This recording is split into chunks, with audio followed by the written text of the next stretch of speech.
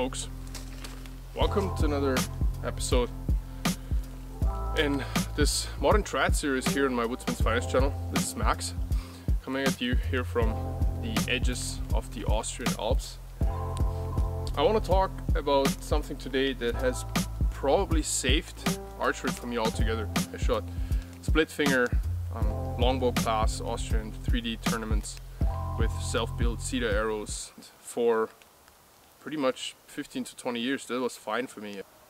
So there came the point when this instinctive shooting day form, where one day I would just couldn't miss and the next day I couldn't hit a barn door from inside, so to say. It just was so frustrating to me and I didn't know what to do anymore.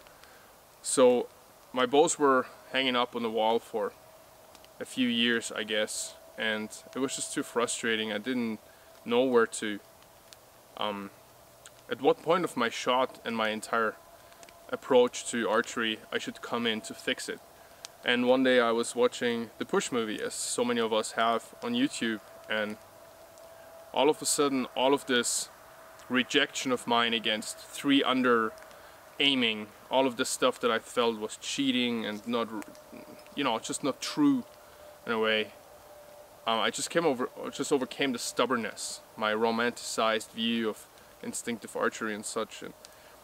And I still think that a lot of people can shoot very accurately that way, but they have a different mindset and are more able to focus. But with my borderline ADHD mind, I just have a huge problem looking at something and just pulling back and hitting. There's too much stuff going on in my head. There's too many questions that I'm asking throughout the entire shot, the entire shot cycle, and then especially at the release. So I just received these limbs, some very inexpensive and super high quality carbon foam limbs from SF. They don't make them anymore. I think Carbon Elites on one of the longest ILF riser I actually have, a 19-inch Gillo Ghost from Italy. And yeah, this is how my archery has changed. I shoot one-piece hybrid longbows with aluminum arrows and feathers, and I shoot totally teched out, still single string, no sights and all that, but I still shoot these teched out bows with thread vanes and of course completely tuned arrows, and I love that. And what has helped me most on the way, except for the push, Joel Turner with his shot IQ, Tom Klum Sr. from RMS Gear with his body mechanics behind archery, was installing a clicker. And this bow doesn't have a clicker yet. And if you found yourself somehow in the story that I was just telling, then maybe you just want to come along and watch me put a DIY clicker on here. The clicker has two specific advantages. For one, it is a draw length check. So that means I never have to raise the question, do I have the same draw length every single time, and does my arrow leave the bow with the same energy behind it every single time? So that question is taken out of the equation. The second thing that it does for me is, while I'm without a clicker, I'm back here and I'm aiming and I'm in my back and all that, but then there's always this shot anticipation. And over 20 years of archery, I have learned to ignore that as much, or so much, that my pre-ignition movements, how Joel Turner calls it, are rather small. But that's not every day like that. And that's not necessarily the case when I have audience at a tournament, or when I'm shooting at an animal, or when my day form changes, which is the problem I had with traditional archery. So here, what it takes away is, after I've done all of this, I can just 100% concentrate on my form. I have established my aim. It doesn't matter if there's an animal there, a target, a 3D animal, a foam target, or a rotten stomp. I'm just, deciding to put my tip of my arrow somewhere, and after that, if that's done, all I have to think about is pulling. Since I have this new bow that I'm extremely happy with, 64 inches, smooth pulling, very fast. I was super lucky to get a pair of 42 pound at a 25 riser ILF limbs. So at this 19-inch riser, they're 48, at my draw they're 50, and I couldn't be happier. I'm launching hunting weight 570 grain arrows out of here, 4-fletch, helical thread vanes with my barred treatment that I have a video out. Keep an eye out for that video. Brass inserts, 100 grain, 125 points, so 225 up front. Self-made rest from leather with some Velcro on it. A bolt on the side here with some Velcro to adjust my center shot. Eagle Flight quiver, but I'm gonna exchange that for a super stiff compound quiver. Second-hand riser was 200 euro instead of 400. These limbs were 89 instead of 300 or 250, whatever. So I'm super lucky, very happy with this high-value bow. So check your local classifieds for what you can find. And the string is by JS Custom Strings out of Australia. I'm extremely happy with these. He's doing these translucent servings in the middle that are so good looking, and put some Dyneema mufflers on it, and I put some Velcro on the limbs as well. So I just wanted to throw that out there because when I watch an archery video, I always want to know what people are shooting. By the way, the tab is a self-made Kydex tab that I've made a while ago with some Quarterman on it. By the way, shooting a fixed crawl. Let's do this. Let's get this stuff out of here. I found this gentleman's suggestion after I wasn't really creative enough to come up with something that clicks. He realized that regular measuring tapes was something that you could buy pretty much everywhere, or everybody had at home. So what we need is measuring tape. This one is about a centimeter, maybe half an inch wide, which is rather narrow for measuring tape.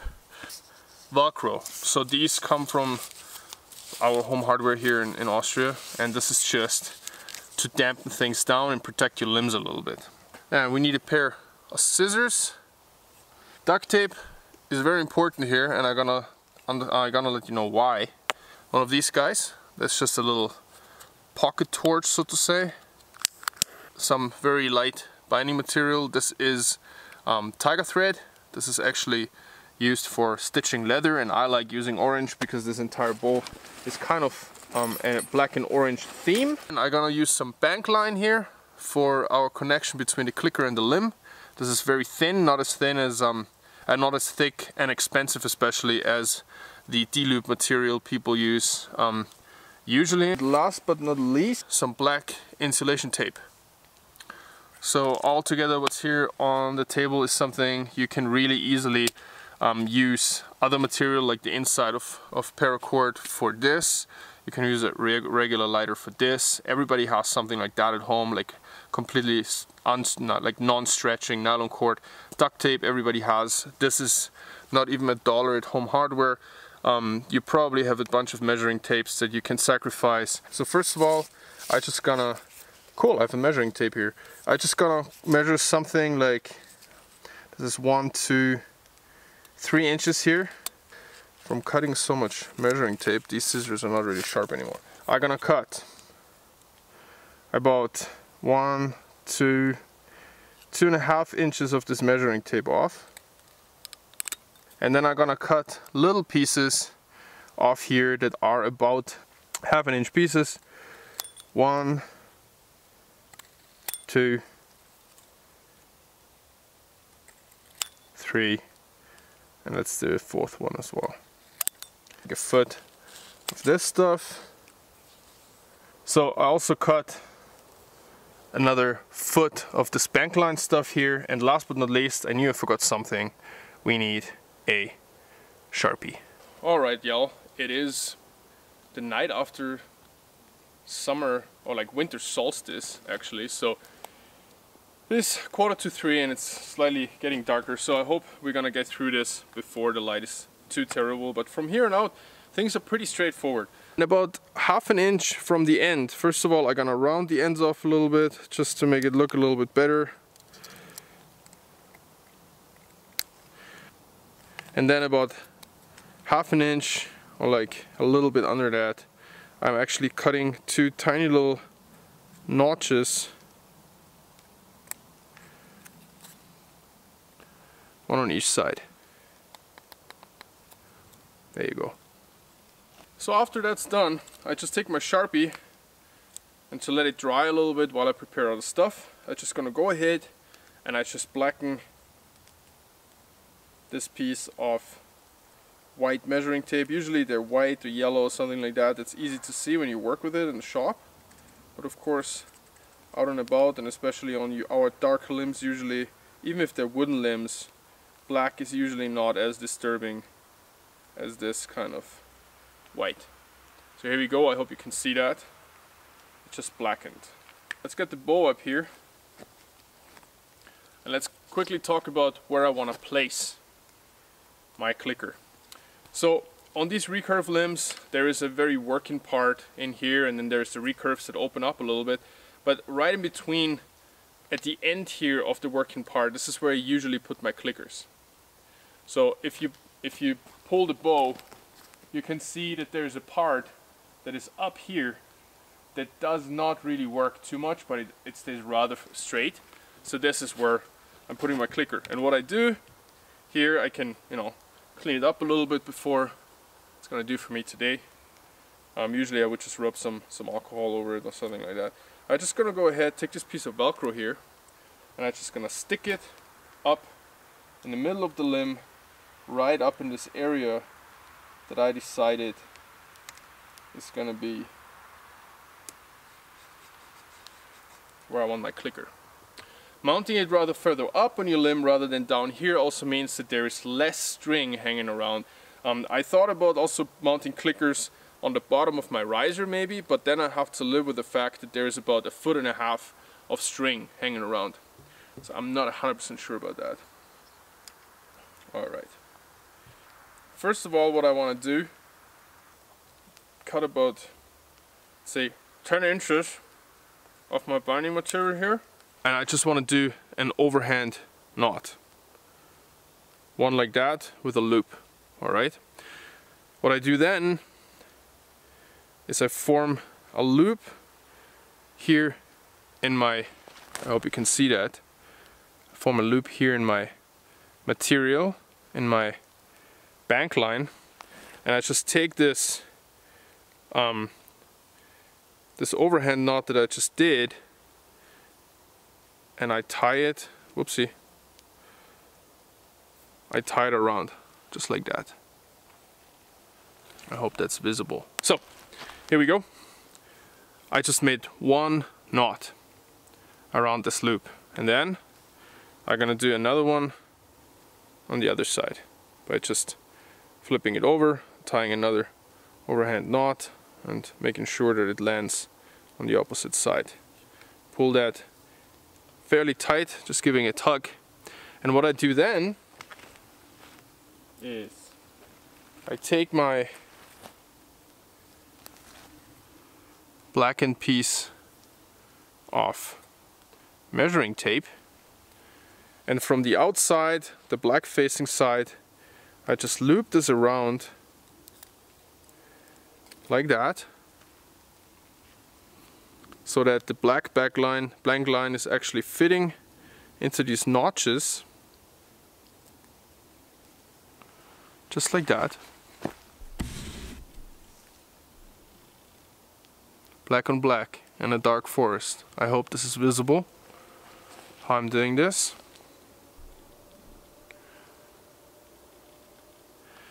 If you're concerned about this construction, having it looped around like that, you can always go ahead and just put a little bit of insulation tape around this thing. Take the two ends of the bank line.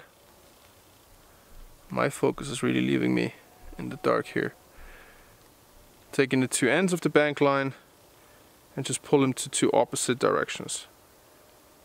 And what happens is it just pulls itself tight.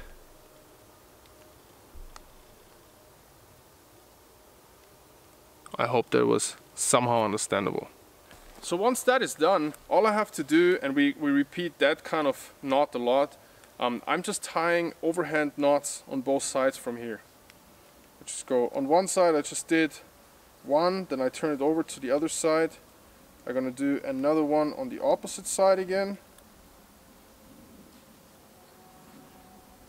And it's easier the more room you leave yourself, of course. And then I'm gonna tie one more, so altogether it's 4 overhand knots on opposite sides. Okay, so once that is done, I'll just go ahead, cut first one end,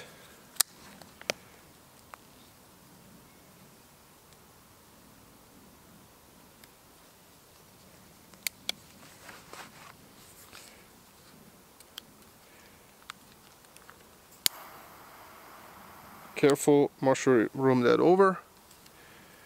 Then I cut the other end of this orange thread.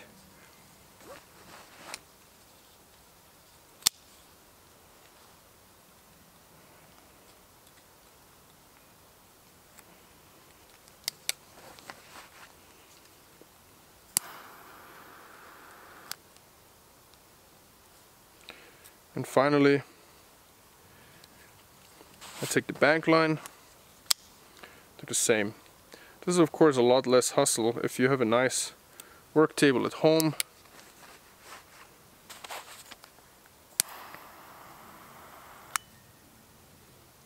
Just gonna seal the end of this thing. So now we've got this tight little loop around our piece of measuring tape. Next up, what we're gonna do, now that this is prepared, we've got our Velcro piece up here, so we've got the location of our clicker. So now I'm gonna take a roll of duct tape and I'm just gonna rip a strip off that is about 1/2 inch wide. A pretty long one. Usually I have a table, I clamp the whole thing to the table, it doesn't move. But I've done so many of these in this kind of setting, and it's beautiful out here, so I thought I'm just gonna do it out here, whatever. So we've got this long piece of 1/2 inch wide duct tape, and first of all what I'm gonna do is I go across up here once. And this is the moment where I'm gonna switch the camera angle so you see exactly what I'm doing on here. So first of all, what we're gonna do is we're gonna take our piece of measuring tape here, put it on top of this piece of duct tape and Velcro that we put up here. And we're gonna make sure that we get one tight wrap of duct tape over this to secure it. Press it tight on both sides. And here we go. So now we want this thing to click. But in order to click, the tape is not enough. It needs something to really press it on there and kind of give it a hard surface and a hard edge to press against.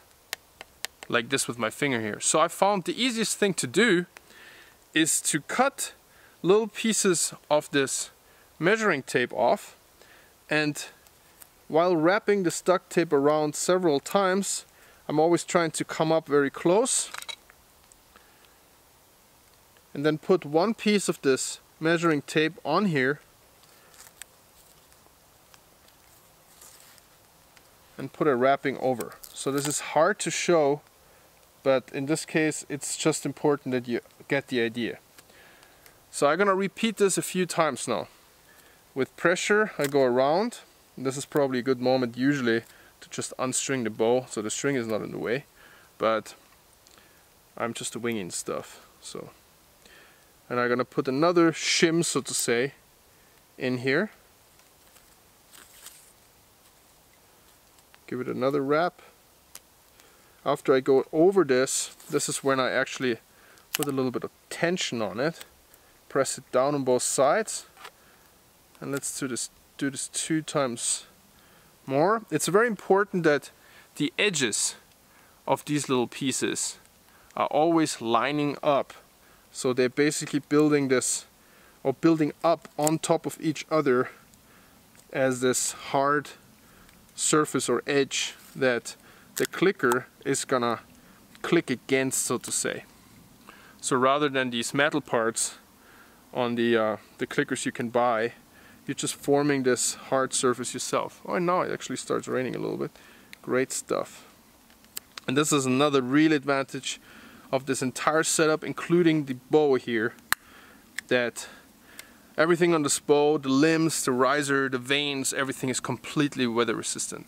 Okay, so now we've got all of these 4 pieces on here, and they're wrapped in duct tape that is by itself not having a lot of stretch, which is very important, and this is why I'm not doing this with insulation tape. I've tried it before, but insulation tape is too stretchy, and if I'm trying to click, the entire insulation tape is just lifting off. There you go. So I give it a couple more wraps just to make sure that this stuff is on here very tight and doesn't have any stretch to it. So I'm just building up this duct tape layer, so to say. Alright. This is maybe a little bit thicker than I usually go, but it doesn't really matter. Alright, so now that we're done with that, what I want to do is I just want to mask it off a little bit, because this doesn't look very nice, right? So I'm using insulation tape, black insulation tape. After fighting with this insulation tape for a little bit, I finally got it loose. What I'm doing now is I'm just going slightly underneath to cover up this ugly duct tape, and slightly above just put a nice layer of very stealthy insulation tape on top of this duct tape. And as you can see, the stuff has a lot of stretch, so it's not ideal to hold the measuring tape pieces on there, but it's good to kind of seal everything off. And this is not the most beautiful job I've done, because it's on camera and it's showing off to everybody what I came up with, but it is rather stealthy, as you can see. I know. There's always something, when you shoot a clicker, there's always going to be something on your top limb. What can you do? Alright, let's see if the whole thing actually worked. Let's just take our little bank line here. By leaving it very long, it actually is rather soft to engage. If you make it a very short piece of this measuring tape, what you're going to find is it's going to be very hard to overcome, and that's again not really good for your form. So I'm very happy with this about 2-inch long piece. Gives me actually a very soft, very noticeable and very audible clicker. And now we're coming to the last part of this whole thing. So I have this long piece of bank line hanging off my clicker here now. And what I usually do is, and I've done this on this string here already because it had a clicker mounted, I do something that I know from Aaron Snyder and his Kifaro cast videos.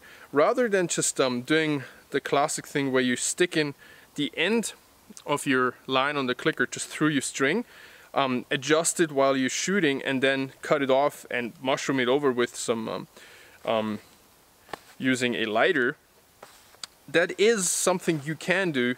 My problem with that method is just that the string is twisting, and whenever I twist or untwist or change my brace height, the entire thing is just curling around the string, and like it's engaging the clicker too early, too late, blah blah blah. There's just a very easy method to fine adjust my clicker if I'm doing it this way. So what I've done on the string here already is what you saw me doing before on the other side of the bank line. It's just a couple of overhand knots alternating on both sides, creating these 2 little knots that are leaving this little space in between here.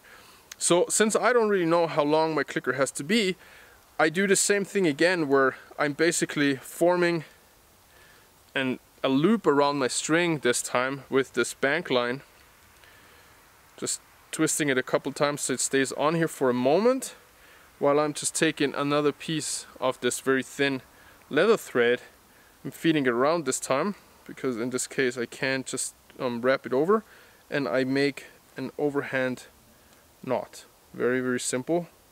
And I just pull it reasonably tight, very close to these 2 little knots here. And I can slide it up a tad, just like that. So there's a little bit of space. The thing is not completely tight around the string, but it has a little bit of air. And then I'm gonna do the same thing on the other side. It's great with light and a non-moving bow, but we're gonna get this done. Gonna do another one on this side, And the whole idea behind these knots is that they're tight and they're keeping the loop where I want it, but they're not tight and like not 3 or 4 on each side to where I can't actually adjust the whole thing anymore. Okay, let's do another one over here. And this is 2 on each side. So what I'm gonna do is I'm gonna pull this tight, just like that. I take my knife, hold the knot while I cut this thing. Cut. I actually got the stump to put this on. Make sure this is a little bit raised. Try not to burn through my string and all the other good stuff, so to say. And just mushroom this over, but try not to stick to the bank line. And then I'm just gonna tuck on the other side a little bit to make sure that I still got a tight knot. Cut the other side away from my string. See that I've got this little tag here actually standing up a little bit away from the string. So I can also use this lighter away from the string and mushroom that over. Alright, so now we're pretty much done installing the clicker. All we have to do at this point is sizing it. Oh man, so many pockets. There you go. You would think I'm always putting stuff in the same pockets just for making sure. I have bought, I think, 4 clickety clickers from the big online archery shop where everybody buys them. I'm switching bows all the time. I lose screws. As soon as I lose a screw, I'm here in Austria, everything is metric. Over there everything is whatever. So I can't even find the little screws to replace them, blah blah blah. I got to the point where I was like, okay, I just gonna like come up with a DIY clicker. I had this great input from the one gentleman on the Push Facebook group. Shout out. If you're not on there, go on there. People are nerding out all the time. Modern trad, traditional archery in general, and the tone is very good. Okay, so just check out the Push on Instagram, on Facebook, etc. And of course the pack, the Push Archery Center of Knowledge, where there's a bunch of amazing courses. We are living in a truly great time of modern trad, traditional archery, etc. Hashtag trad life. At the same point, if you like what I did here, check out my Instagram page, Woodsman's Finest. I'm a carver, leather worker, and knife maker. So if you like what I'm doing here, I just came back from a trip to Canada, canoeing, solo canoeing up north, bow hunting a little bit as well, for grouse and rabbit at least. And I also just came back from a trip afterwards to Japan. So there's always stuff happening on my channel. So it's Instagram, Woodsman's Finest, Facebook, Woodsman's Finest, and of course woodsmansfinest.com, where you can buy my stuff. Plug over. But I'm doing this for a living. So when I size this thing, it's very important not to be over ambitious. Whenever I size my clickers, this is when I pull perfectly and everything is just a dream, and then I shot for 2 hours or something like that, and I cannot get for the life of mine through that clicker anymore. So it's very important for me when I size the clicker that I'm just honest. So like I'm just shooting how I'm shooting, as if there was no clicker on, right? So in this case, I have no idea how long this thing is, so I'm just doing my true form and having a look. Wow, there is a lot that needs to come off. So what I do in this case, since I have this loop here, I'm just gonna take one end. It's propped up here a little bit. Hold the knot rather close to the string, and then I'm just gonna pull on the working end, so to say, so on the loose end, until I feel like I get closer. Then I'm moving the knot on the loop, the one that is on the bank line. I'm moving it a bit away from the string again and open it up so it can actually swivel freely around the string without actually popping underneath or above one of those little knots. Let's do the same again, as if there was no clicker on. I'm just doing my shot sequence. Back, anchor, expansion, nothing happening. Still need to go like a couple of inches. Again, very important not to just pull especially not the wrong end to rip the clicker off, break it or something, but rather just hold the knot, let it freely run through, can move it away a little bit. So the knot has to be tight, but it doesn't have to be overly tight where I can't easily adjust it anymore.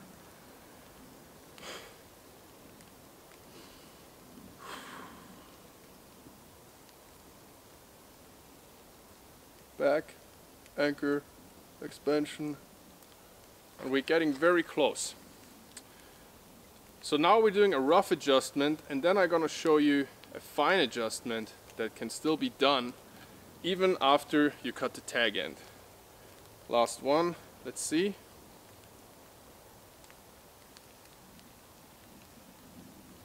Back.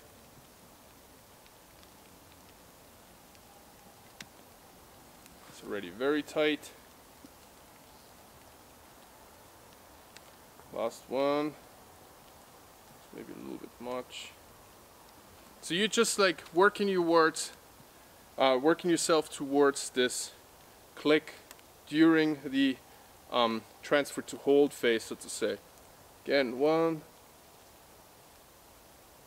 back, anchor. That's what I wanna hear. During pushing my scapula down and in, this is when a click should happen. And I'm just gonna cut it there now. My form's not gonna get better. Let's take this thing. The tag end, don't cut the wrong end, that would suck. And yeah, with this explanation and all that stuff, it's taking a little bit longer. But usually, after making, I don't know, a dozen of these by now, put them on all bows, rip them off again if I didn't like him, put him back on. Now I was confident that I found a way that I really liked. This is why I'm sharing it today. And you get really quick after a while doing this, as with everything. Alright, so we just built a functional clicker that's very light, lighter than the original, despite all this duct tape, that is very low key, as you can hopefully see, and it's absolutely working. Let's give it another go here. Coil, pull in the back, anchor, boom, there it goes.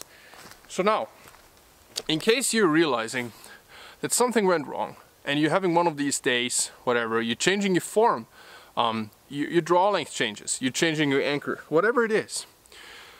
Now you can take this entire system here on your string, the two little knots, and of course your loop, and you can slide it up and down the string. It's not going to move by itself. The tension on here, whatever, the 1 pound or whatever you need to engage this clicker, is not going to be enough to drag the stuff up and down. But it's going to allow you to make your click engagement or your clicker engagement at a different draw length, because the further you slide it up, the more pull you need in order, because this distance here is not as wide as the distance down here when you pull, because the string is going to make an angle like this, right? So the further you slide it up, the further you have to pull to click it, and the further you push it down, the quicker it's going to engage. No, because the string is of course at an angle like this, so the distance down here between here and the string at full draw, and up here between the string and full draw, is going to be very different. So this is pretty much it, folks. I'm really happy with this. This is something I really wanted to do for a long time. It's going to be a lot of rambling. I hope I didn't annoy anybody. I hope I didn't step on anybody's toes. This is it. Again, the clicker is a great thing. It's checking my draw length. I know it's the same every single time.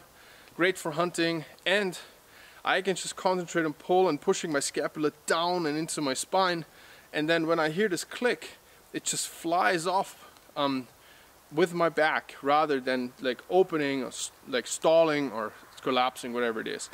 If you like this video, thank you very much for watching, first of all. If you like this video, let me know. I like keeping the language really clean and nice down in the description box, just because, you know, I always find like free content isn't really free. Hashtag free content isn't free. The people who put content out there, they sometimes have something in the back of their mind, trying to sell a product, whatever it is, but on the other hand, they also bring in knowledge and skills and whatever to a lot of people, and they're putting 10-20 hours into a video sometimes, camera equipment, etc., etc. So I think this is just a great mutual experience. If you like the video, leave a like, leave a comment, let me know what you think, let me know if there's a suggestion, let me know if you found something else that works for you. Let me know what you think in general about modern trad. And as I said, I think the traditional archery community is a place where everybody just tries to not grow up and just relive those first moments when they were children, getting fascinated by bows and arrows, seeing movies, etc. So it should not be, this for all places in our life should not be something where we just, you know, getting into each other's faces. And there's enough other places in our lives where that's happening. So that's why I like keeping it clean, keeping it fun. And at the end of the day, we all just love seeing a beautiful arrow twist, or spin rather, hopefully not twist, but spin towards the target. And that's why we're out here. So yeah, let's get this thing engaged and fire some shots in the last light today here in this foggy, gloomy, beautiful forest. Stay safe, and I'm gonna see you next time. Cheers.